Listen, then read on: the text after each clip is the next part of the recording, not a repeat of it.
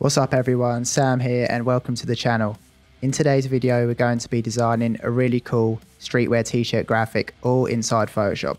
There's definitely some useful tips in this video guys, so I hope you can learn from it and take away something that will help your own designs. Let's get into it. So after waiting about half hour for Photoshop to get booted up, we can finally get started. So the canvas size I'm using for this tutorial is 15 by 18 inches at 300 dpi. So right now I'm just sorting out the fonts that I'm going to be using in the design, which is Wild World. It's a free font that's for personal and commercial use, so that's really handy. Once I'm happy with the size of the type, I'm going to duplicate it and take out all the fill of one of them and apply a stroke that's going to give us the outline text. Make sure you click the position tab and apply it on the inside, otherwise you'll be making the outline text bigger than the filled text at the top and it will make it a job to line up. Once this is done, we can start duplicating all the outline text and building that wall that you see sitting behind the butterfly. So here's the stock image of the butterfly we're going to be using. I recommend using Pexels to find really good stock images if you don't have something like Envato Elements. I believe I got this one from Envato Elements, but any butterfly picture will do. Luckily this one's on a white background, which is going to make it really easy to cut out. So as you can see, I used Photoshop's remove background button, which must be quite new because I had no idea it was actually there. And it did quite a good job actually, apart from a few white bits which we're going to clean up.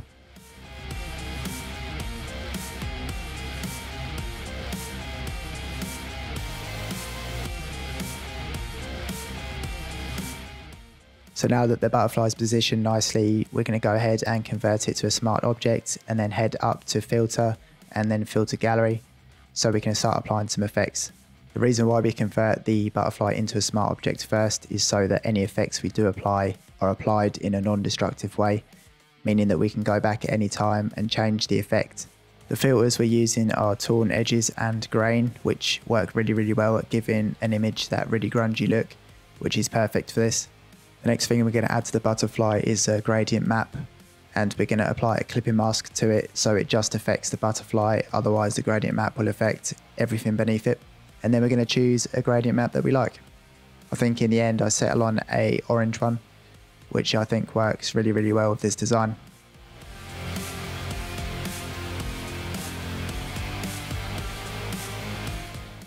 So now I'm going to open up a levels adjustment layer and I'm going to make the blacks on the butterfly much darker so they match the actual black background that we have, and then adjust the mid-tones because we made the orange a bit too dark.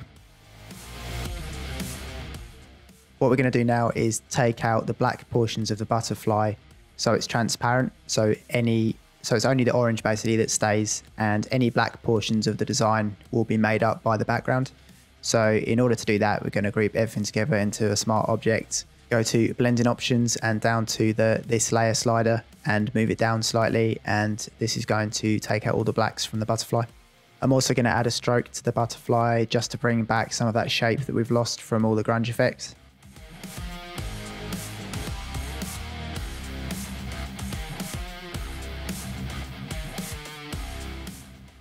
As you can see though, now we're left with a problem that the text can be seen through the butterfly.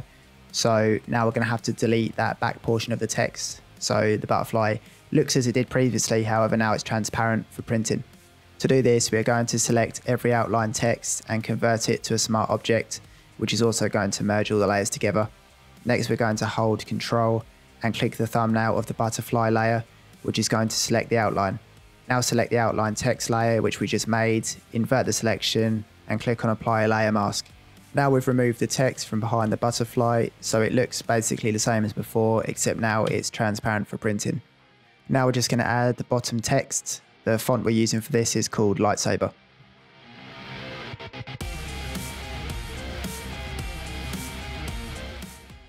So now we're going to set the butterfly on fire with some stock photos of fire that I found from DeviantArt.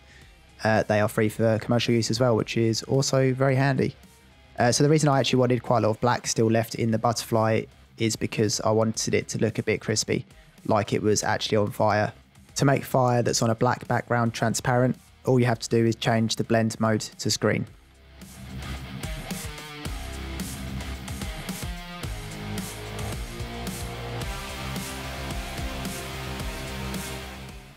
Now we're going to select both the fire layers and convert them to a smart object and change the blend mode back to screen.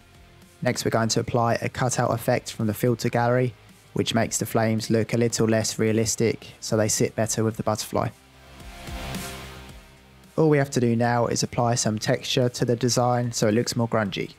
To do that, we're going to select every layer apart from the background and group them together. Now apply a layer mask to the group because we're going to actually put the texture inside the layer mask. You'll see why in just a moment. Now open up your chosen texture, select it by holding Ctrl and then copy it. Now we're going to go back to our design and click the layer mask thumbnail while holding Alt. This is going to bring you inside the layer mask.